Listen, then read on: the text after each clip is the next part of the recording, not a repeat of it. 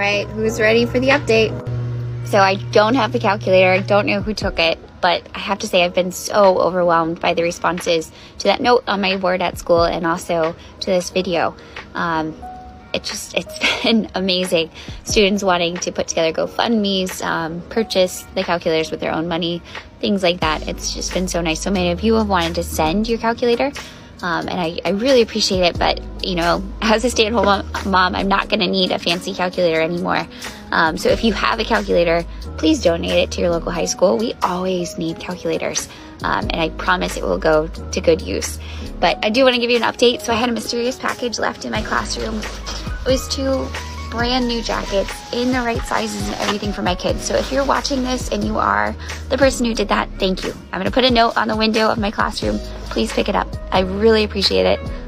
Can't tell you how much I appreciate this gesture.